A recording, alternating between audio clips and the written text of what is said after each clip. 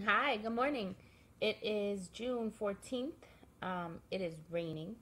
It was not raining when I left the house, but clearly it's raining now. And I wanted to come to you guys because I've been working on individual written pieces for each article of clothing and telling a story um, as to how I came to that particular look.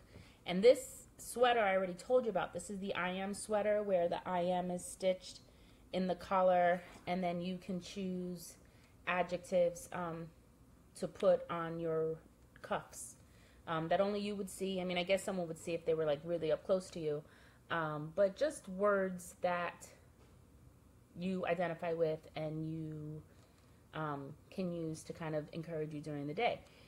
So, as a writer, there's importance in word choice, in language. As a parent, I see the effects of words and the things I've said to my kids, and I'm like, oh gosh, I hope that bounces off them. But I'm going to tell you a little bit of the journey of my journey with words, and what I have allowed to stick to me and what I am trying to shed. And just so that we're more careful what's coming out of our mouth. So yeah, so I think it's important. The reason why I love this sweater so much, and there are other cool components about it too, but the reason why I love it is just because we go outside and there's so many, even people who love us, who, even with good intentions, tell us things about ourselves or what they think. And it's really hard to kind of remember to shield yourself and hold on to what you believe to be true about yourself. So I'm going to show you some words that I identified with at a very early age and how I took those and lived with them. So when I was very young, the first thing that I was told was that I was smart. Even in first grade, I barely did the work. My teacher used to have me help her grade other students, which didn't necessarily help socially. But this was something I was certain of. I was certain that I was observant. I was certain that I looked at things differently. I connected things a little bit quicker. So after that label, which was a good one, there's nothing wrong with being smart. I was then later identified, and that kind of grew. And then I was part of this elite bunch, these smart kids, this isolated, separate group. And when you are told that you're special, you believe you're special, which you should.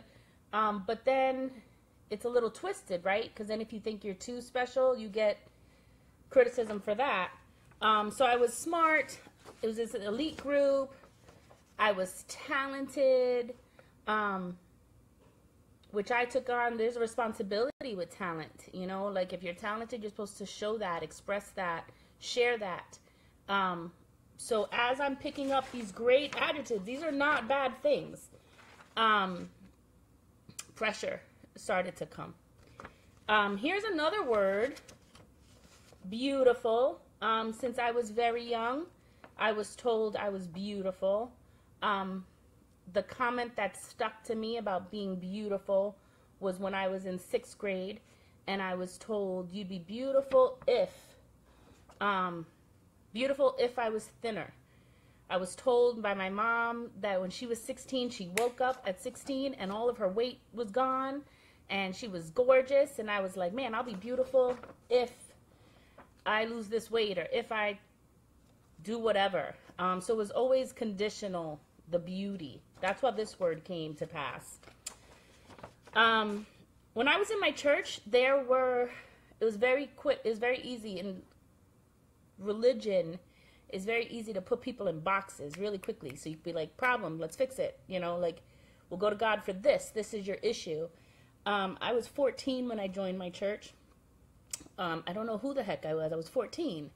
But the words that they chose to label me, the first word was prideful. I heard this for years, almost every day. I was rebuked. You are prideful. you are selfish, and you are vain. These were the first identifiers that I took to be part of me that were more of negative. You know, I had the smart, I had the talented, I had the elite, I had the beautiful, even if it was conditioned. And all of a sudden I had vain, prideful, and naive. And it was so ironic because I did not feel beautiful. So to be told I was vain was so hard for me. And I was like, I don't see it. To be told that you're prideful and it's hard for you to receive criticism and you're not teachable and all of these various catchphrases is very hard when you're trying to grow up and be proud of yourself. And there's a fine line between confidence and arrogance and being proud and being prideful. And at 14 and 15 and 16, it's really hard to differentiate. But when people who you respect and you care about put that label on you, you hold on to it. So that is those were the words that I got from people I really trusted, that my parents really trusted. And then I was in my 20s and I had the pleasure of being labeled this, a love crackhead. Whoa, can I? Yeah. Oh, love crackhead. I remember at the time, the woman who said this, I didn't have a lot of respect for her mental wellness and was like, how dare she call me a love crackhead? And she was absolutely right. I have it all twisted up in the game. I had just come back from moving for someone who clearly wasn't a good fit. I just didn't make the best choices.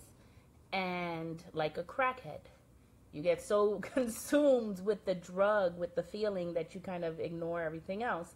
And that's what I did, essentially. I tapped into a couple of people who made me feel not like these labels, and I went with it, and didn't always think of the back end.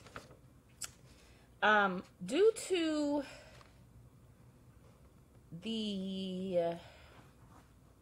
my sexual past, I'm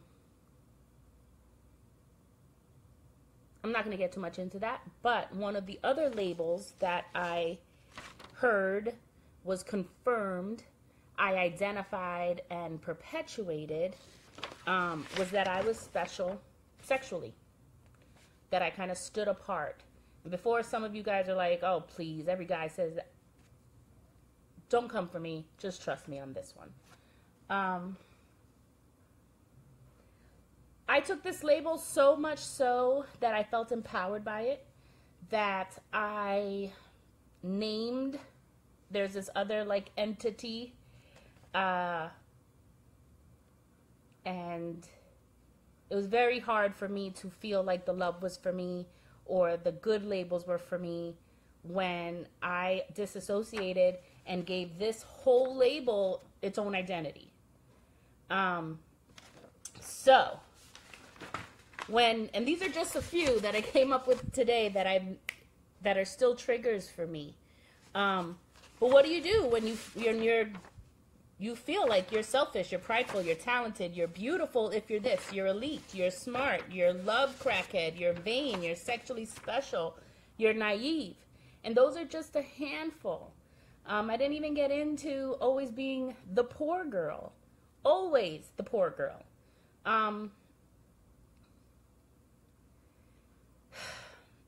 I don't even really have an ending point on this, I guess. My point is that I'm going to talk about this sweater and that words matter.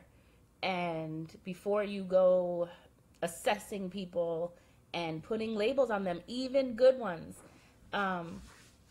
people take that to heart and they carry that with them and it becomes part of who they are, and they're manifested in different ways, and we perpetuate the good and the bad labels, and we just have to stop.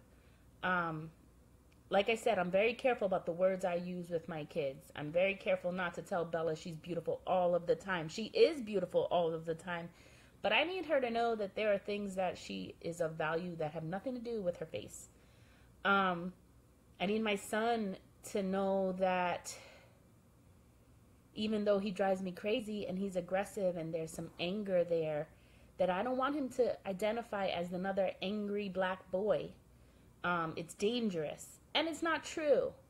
Do we have to work on things and kind of I have to look at that and see where is that rooted? Absolutely.